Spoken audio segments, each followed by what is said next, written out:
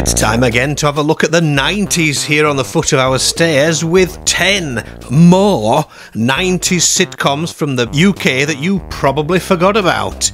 Number 1, The Old Boy Network, ITV, 1992. Peter O'Toole is supposed to have starred in this 90s sitcom about an MI5 type organisation dealing in the world of espionage and skullduggery. The organisation's set up by two retired spies, one-time adversaries, and they go into business together as private investigators of sorts. I don't see O'Toole listed in the cast on Wiki or IMDb, however. Tom Conti may have ended up getting O'Toole's role instead. Must be connected to town and the plug, which is marked with the letter N. Ah! Is it Chalky Whitehead's died? Oh? Where? In the Independent. All coloured red or brown? Very difficult, you see, for a Japanese girl to fit into that sort of lifestyle. I mean, he tried taking her fishing, but she used to eat all his bait. He said something on the phone about a job. I know, he's being frightfully mysterious. We may have to tickle it out. Number 2, Trouble in Mind, ITV, 1991. Richard O'Sullivan and Susan Penhaligon starred in this one as Adam and Julia Charlesworth. Adam, a 40-something psychiatrist of moderate success, is dreaming of sailing away to explore the world on his yacht now that the kids have grown up and left home in this predictable midlife crisis comedy.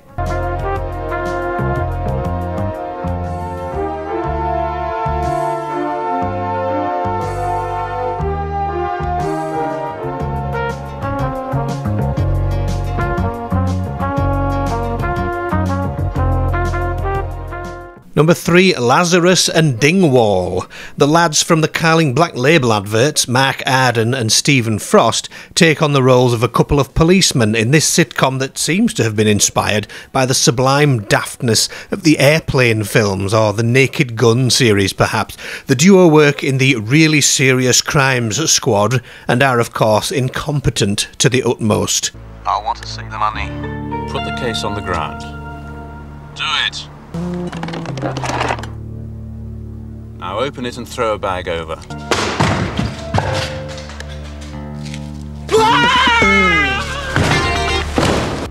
I think you'll find it's a bar now.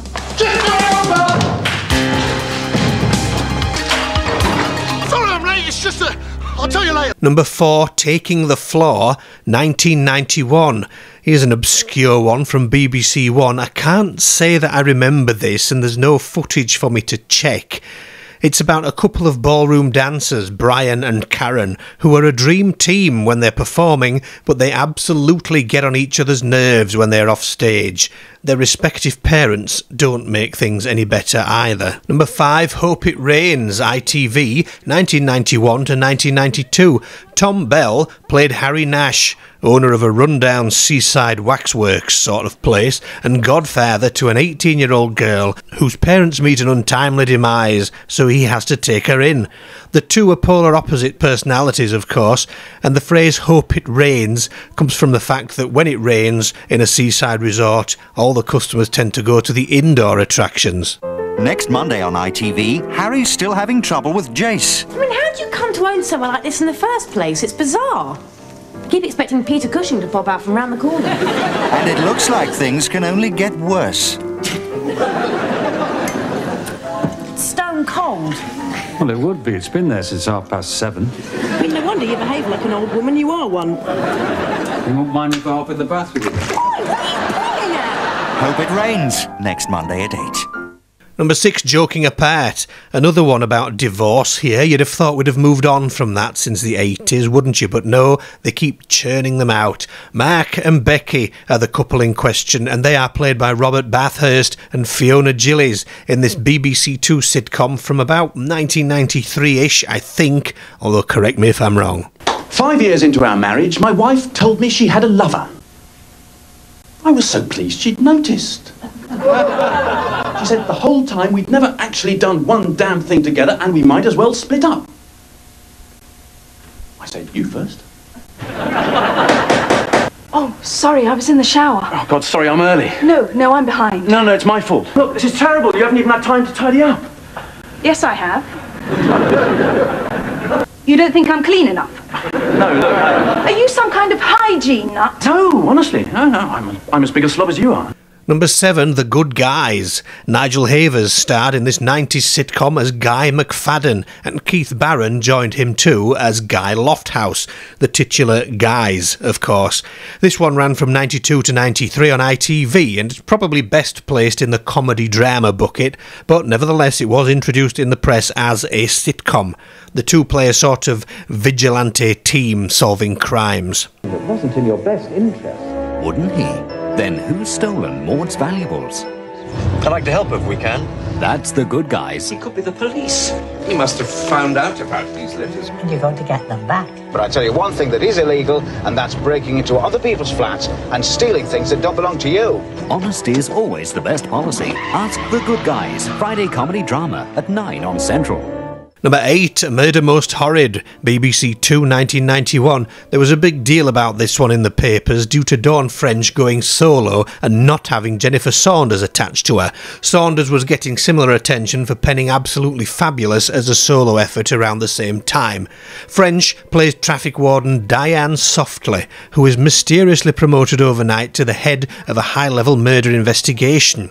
She soon discovers conspiracies, mass disappearances, and links to not only the Masons, but also Nanny Newman. There's a man in our office across the street, and I have been hired to stop him.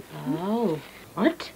The man I came to kill is going to kill me, unless I kill him first, that is. Whatever she comes up with, it'll be quite brilliant. Number 9, An Actor's Life for Me, BBC 1, 1991. John Gordon Sinclair plays Robert Wilson, an actor who is convinced he's about to hit the big time any day now.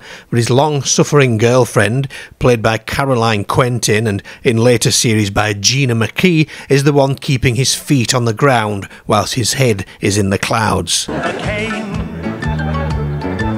Next. Oh, watch out, the diamond chain. Yes, Desmond.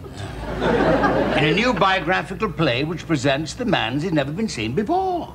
But not as a white Presbyterian Scot. I played Father Christmas in Selfridges.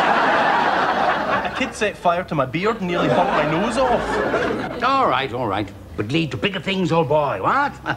Better parts.